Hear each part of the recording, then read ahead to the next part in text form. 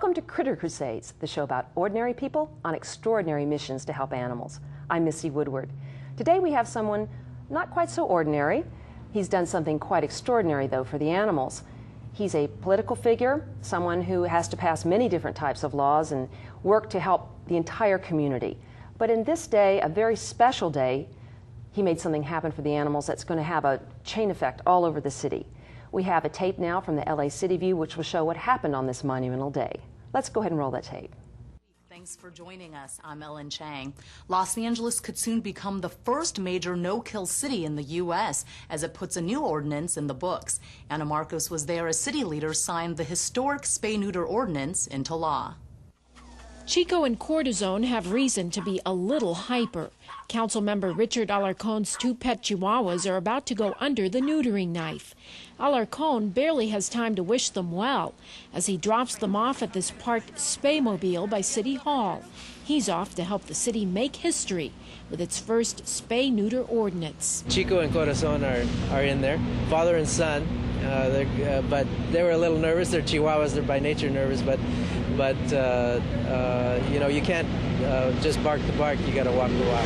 A stroke of the mayor's pen and the measure becomes law. Starting in August, LA's pet owners will be required to spay or neuter all their dogs and cats. For a $100 fee, some exemptions are allowed, such as those for breeding dogs, ranch dogs, and seeing eye dogs.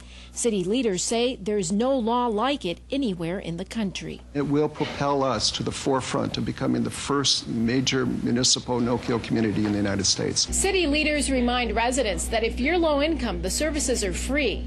The city of LA, the only city to offer free spaying and neutering services. A pair of cats or pair of dogs in one lifetime can see litters trail out to the tens of thousands. That's the truth. Spay and neuter your animal, you'll be happier, your animals will be happier, and we'll stop euthanizing thousands of animals a year. Runaway breeding adds 50,000 unwanted dogs and cats to LA streets each year. And last year, 15,000 of them got put to sleep. Supporters hope the new law makes unwanted, abandoned, and euthanized pets a thing of the past. I'm Anna Marcos for LA This Week. Authorities say spaying can reduce certain infections and cancers in female animals, while neutering reduces a male pet's inclination to roam or fight. For more information on how to get your pet spayed or neutered, call 1-800-FIX-PET or 1-800-349-7388.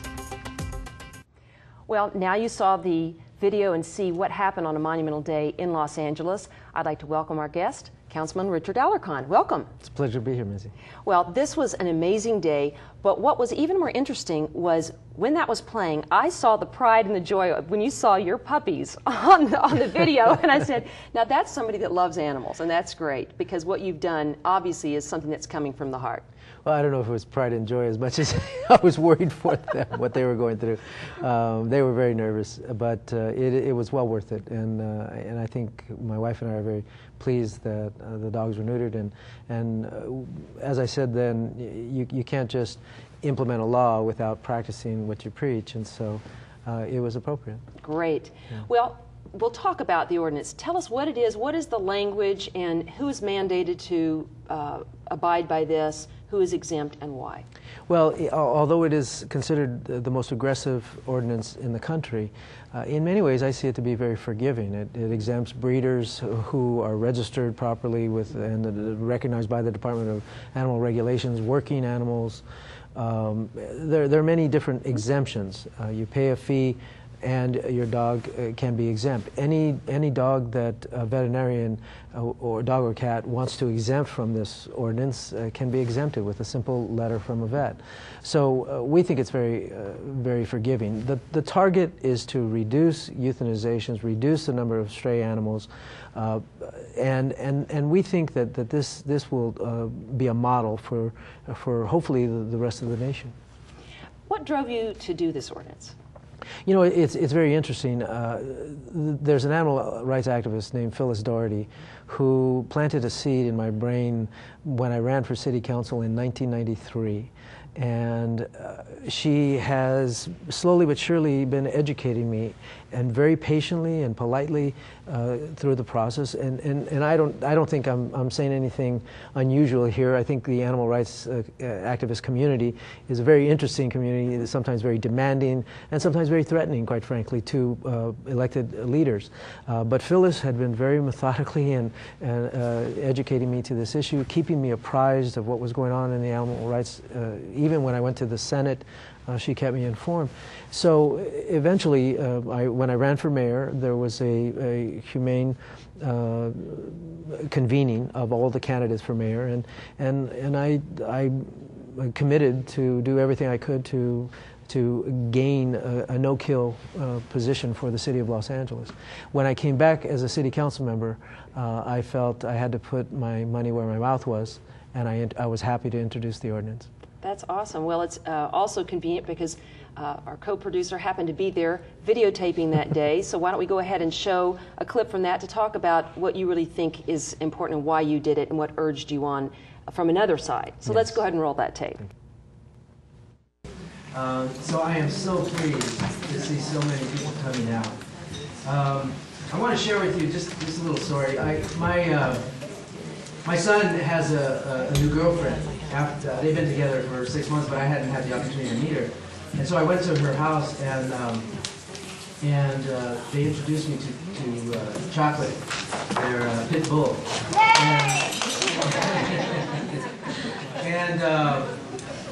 And you know, it was amazing because Chocolate the first thing he did was go to his toy chest.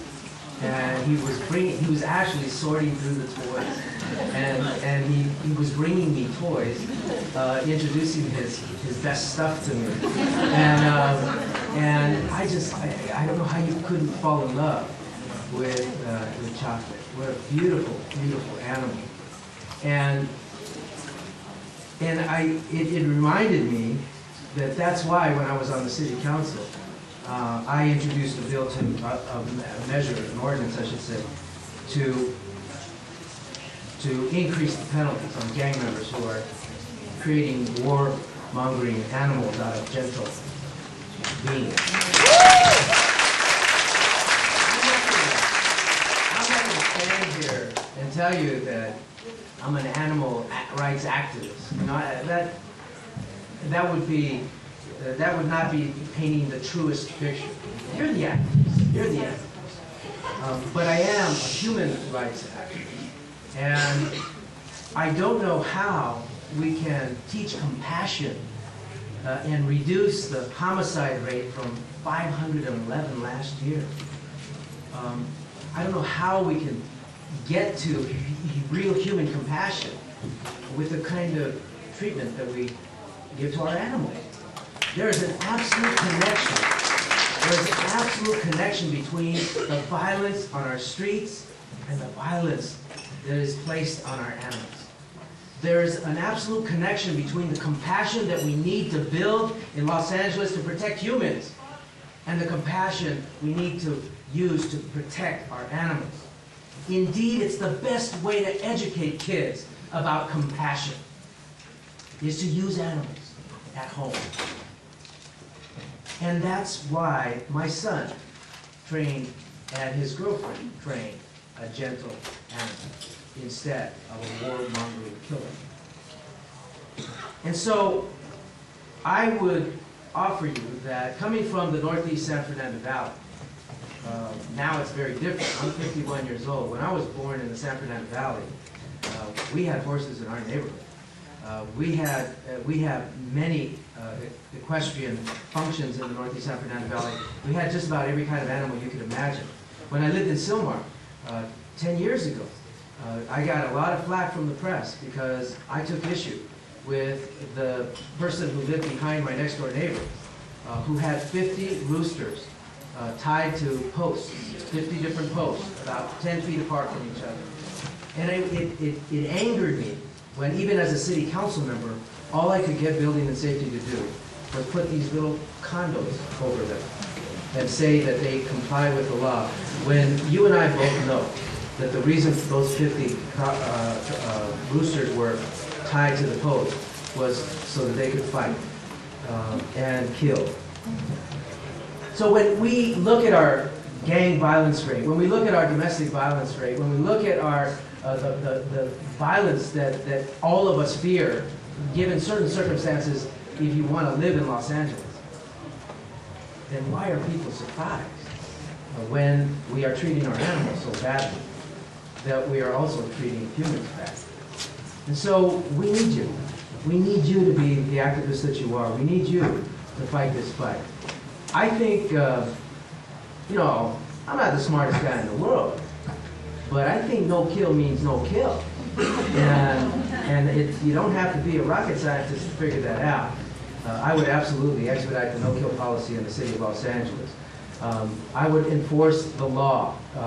It was, as a city council member, it was on more than one occasion that we took on people who were destroying animal lives, not helping them.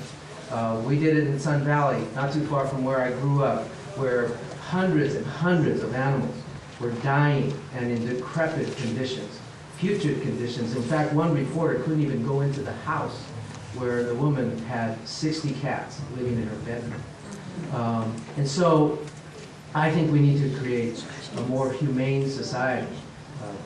But I think that's the way to create a society that has respect for humans. And so I'm with you. I am really with you, and I want you to be my guide as we develop a change in Los Angeles' heart, because that's what we need. Let's empower our human beings by having them understand the connection between the animal kingdom and our human lives. If we can't treat them with dignity, we will never know how to treat ourselves with dignity. That's amazing. That really sums everything up as far as where a lot of your personal drive comes from, but also you talked about something very important. No kill means no kill. And that's what so many of the people you mentioned, the humane rights groups, they seem somewhat even threatening in the sense that it is a moment-to-moment life and death situation. Unlike things in most organizations, it truly is. A life will be saved that moment if somebody can speak up for the animals. Did other council members join in and support you in this? Well, there were people who supported the notions, but nobody had put the ordinance in, put the motion in to create the ordinance. So having returned from the legislature for just a couple of weeks, this issue presented itself on the council floor, and I heard all the discussion, and I said, why are we waiting for Assemblymember Levine to get his bill passed and trust that the governor will sign it, which of course you know he didn't, when we can control this within our city. So I leaned over to Tony Cardenas. I said, Tony, I'm ready to write the ordinance if you want to help. And he said absolutely. And so we introduced it, and he said, now you understand that you're going to get a lot of flack from the community. And I said, well, why are we here if not to solve problems? This is a problem that needs to be solved. But I also recognized that I had committed to do everything I could, given the opportunity, to reduce the killing of animals in our shelters. And I believe we'll go far beyond that. So I was happy to introduce the motion. Tony supported it, and we were able to get the community behind it. I have to give credit to Jim Bickard in the mayor's office. He worked with us hand in hand to get an ordinance that was reasonable and responsible. And also there's tax savings. I mean, this is something that I know when I would go to my neighborhood council or different groups, they've said something like there's an $18 per dollar spent of tax savings for every animal that's spayed or neutered. Because every animal that's not spayed or neutered, it's that many more animals that go into the shelter, that many more that are killed. There's a huge cost of housing, taking care of, and eventually killing animals in the shelters. It's not cheap. And I know in the state of California, it's costing about $250 million. I don't know what it is exactly in the city of Los Angeles. Well, it costs us $70 per animal euthanized. But if you imagine the costs sort of cascade, because the less that an animal control officer has to deal with an animal, the more we save. And so it's not just about saving dollars at the point of euthanization or what would have been euthanization. It's all along the process. If we have people managing their animals more responsibly, the animal control officers can focus their efforts on those truly criminals who are breeding animals for the wrong purposes, then I think the savings are much more than reducing the 15,000 euthanizations that occur in the city of Los Angeles each year. It begins, as I said, to cascade, and we save many more dollars. Well, and just one animal breeding over time, there's several thousand more that come along. So it's that repetition that you're just trying to cut off. I know I'm very involved in a trap, neuter, and return of feral cats. And the issue is one cat will produce 10,000 over a 10-year period of time or something with the amount. So we have this endless source of animals coming in.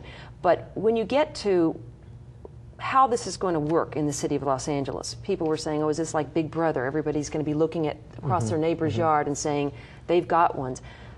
How do you foresee the enforcement working? Well, as a practical matter, we don't have enough animal regulations officers to go to every house to inspect.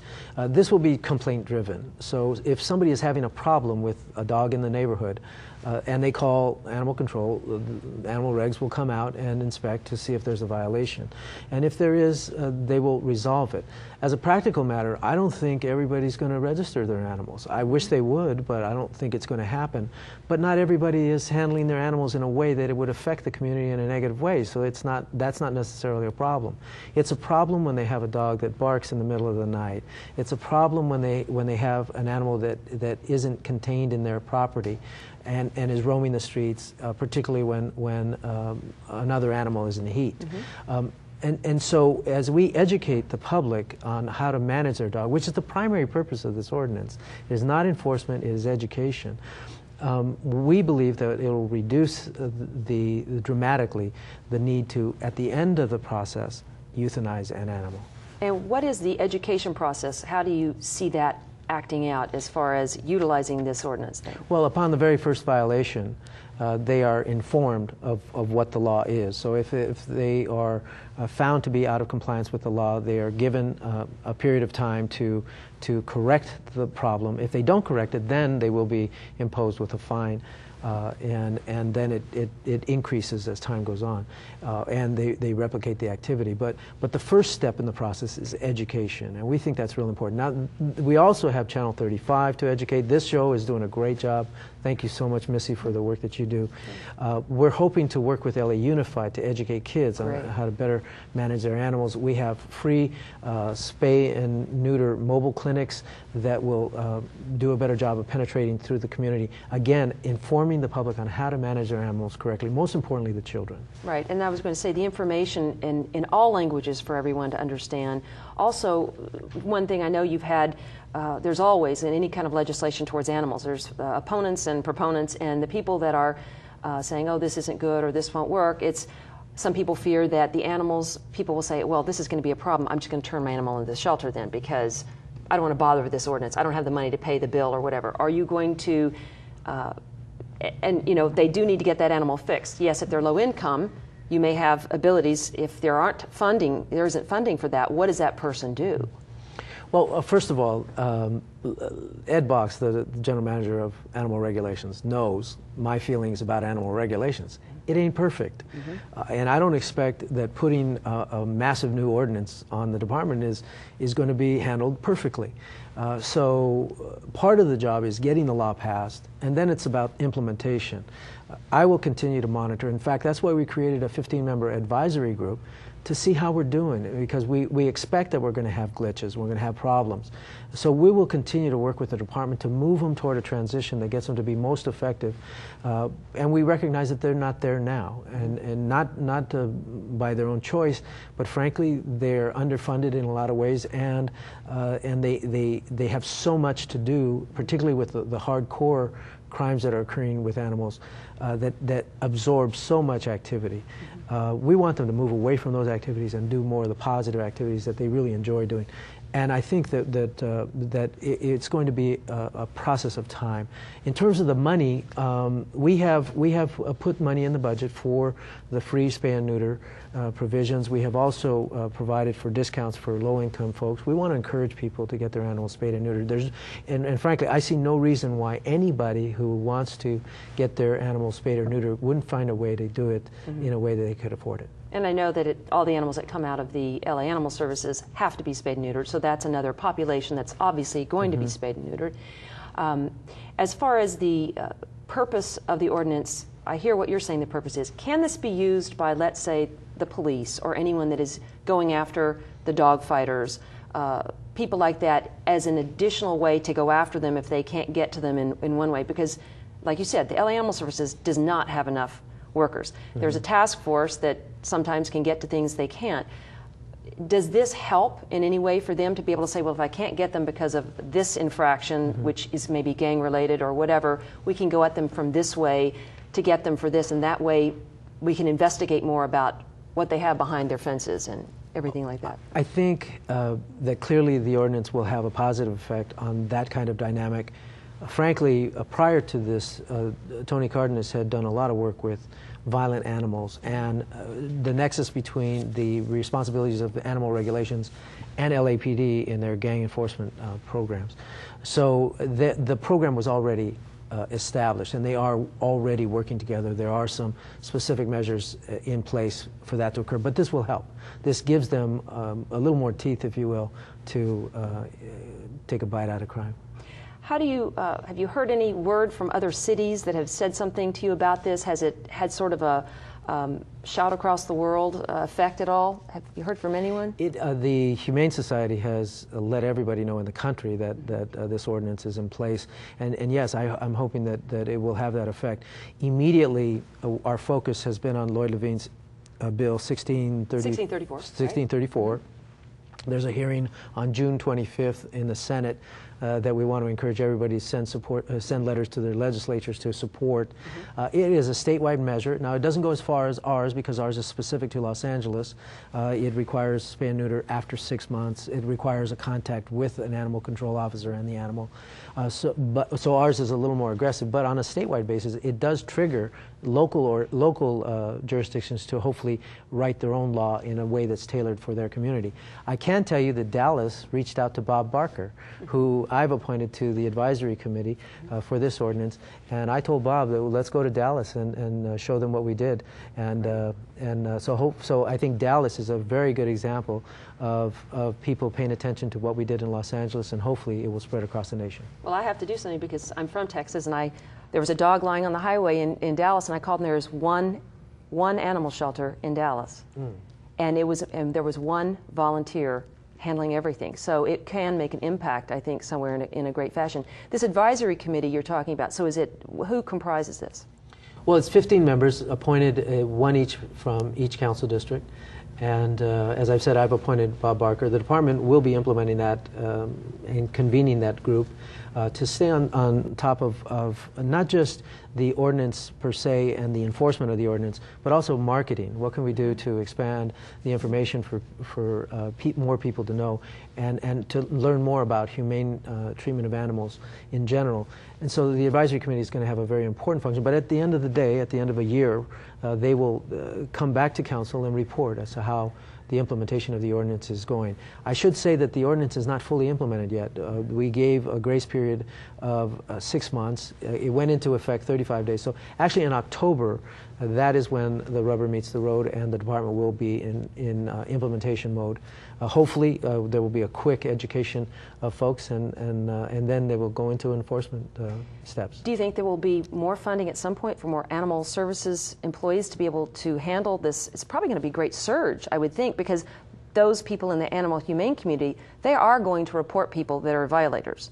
I mean, quite frankly, I'd be lying to you if I said that there's going to be a huge allocation of dollars. Now, there are facilities that are being constructed as we speak, one in my district, one in Tony's district, but this is the worst budget year that I can remember.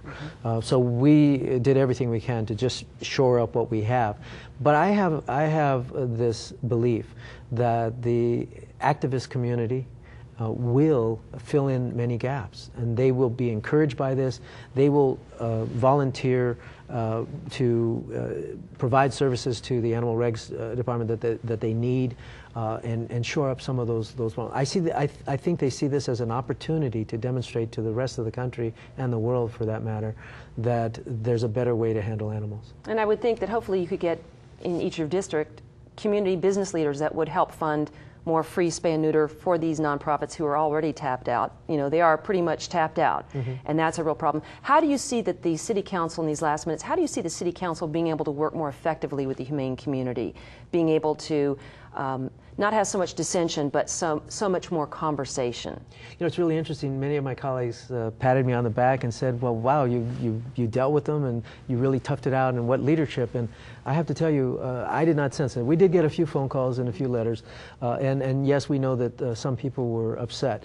But by and large, people have been supportive of this. It's sort of many people, even just average people, sort of who reflect who I am, who said, well, yeah, we really know. It's not something they were focused on, but you know what, we really need to do this. And there's sort of a feeling of guilt, I think, that people have. And now they know that they have to be more responsible. So I think that my colleagues will be encouraged by the fact that we got this done, the fact that I wasn't, you know, people didn't throw things at me like they didn't grab their dog and pull you away. Yeah, they have. Yeah, and I think that hopefully they will also introduce motions and actions in their own communities that will embellish what we did.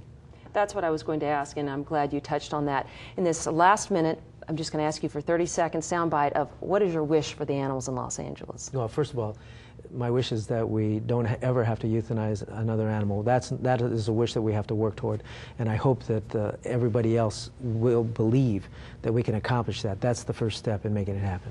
Great. Thank you so much for all you've done, and to take that stand. It is something to go out there and go into that unknown and say, I'm going to make this happen. And you made it happen. It happened very swiftly, too. So continue the good work. We'll be watching out for what you're doing, and thanks for joining us here. Thanks for joining us on Critter Crusades, the show about ordinary people on extraordinary missions to help animals. Go out and make a difference. Don't litter, spay and neuter. You can get active. You can go out and you can go into your community and teach people about spay and neuter. Find your own way to get involved. There's plenty of groups, and you can go to the LA Animal Services and help there. Thank you for joining us. See you next time.